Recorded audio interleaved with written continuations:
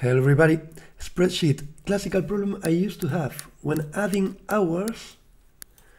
I usually didn't have this addition like that. I usually have it like this because they were more than 24 hours, so it was like 1 day plus 3 hours.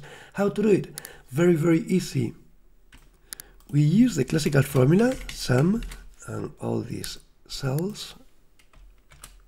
That's it. And how to convert this to the duration? Go to format, number, and here choose duration. That's it. If you want to customize it, you can go to number. You know, we are not using time anymore. Custom date and time, and I can suppress this and this. Apply. Okay, see you next time.